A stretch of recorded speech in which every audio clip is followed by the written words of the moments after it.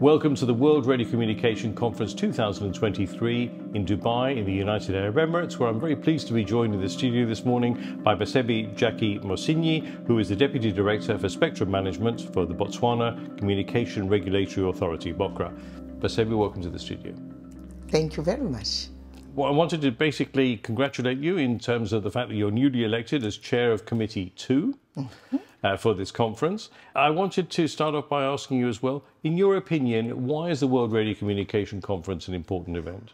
Wow, very important, because it is the only platform that enables us to negotiate the allocation of radio frequency spectrum. And remember also that spectrum is $1 trillion business. So that is why it is very important that we come to one place and discuss how we allocate spectrum to different radio communication services. In the committee that you're chairing, there's a lot of great important work being done. Perhaps you could tell us a little bit about it. Simply put, no credentials, no World Radiocommunication Conference. That is the reason why Committee 2 is one of the statutory committees of the World Radiocommunication Conference. What we do is we inspect all credentials from all member states and to ensure that they are in order. This is to say, the credentials must, in the document, there must be where it is stated clearly that the delegation are given powers to represent the country, to sign the final acts, and also to participate in negotiating on behalf of the country. So if the credentials are not deposited on time, like I said before, it then means you have just come here to negotiate, but you cannot sign the treaty document, which you have come here to do what? To review. So it is very important that the credentials are deposited on time, and our work is to nudge the administrations to do that before the deadline. Now, there's been a big push for a number of years now to increase the participation of women at the World Radiocommunication Conference. At the Radiocommunication Assembly, there was a agenda resolution passed as well. How successful do you think this push has been to increase the number of women here at WRC? It's been quite successful. I mean, having participated in 2012, 2015, 2019, and now this one, the participation has really increased.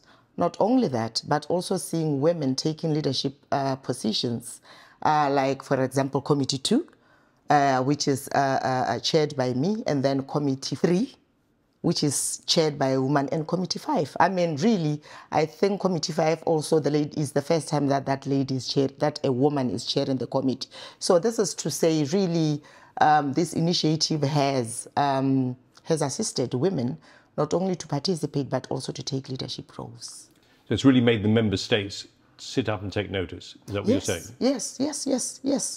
That is very true. And also, you know, for member states to appoint women in the spectrum management activities.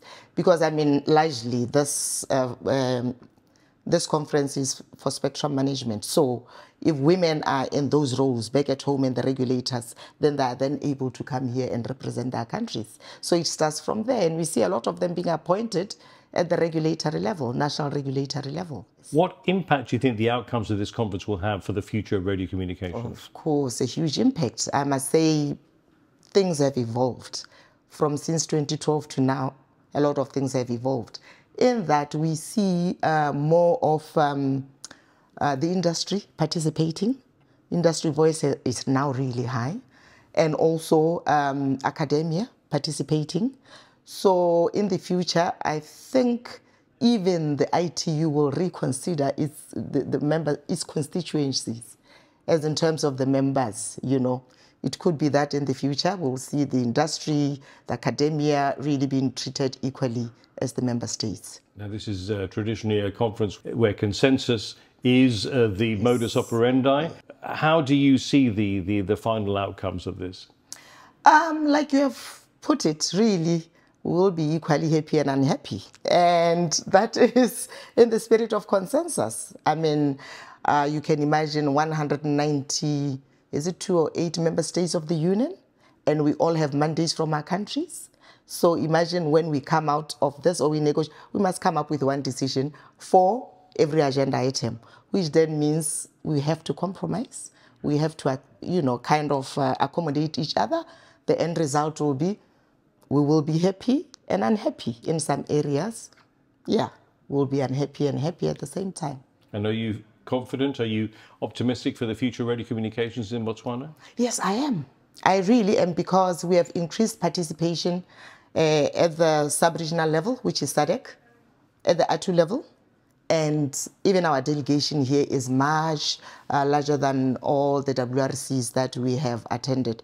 So this is to say the impact that this process has on Botswana has been huge and being realized that it is really an important conference. So we really are, participating, and we are also contributing.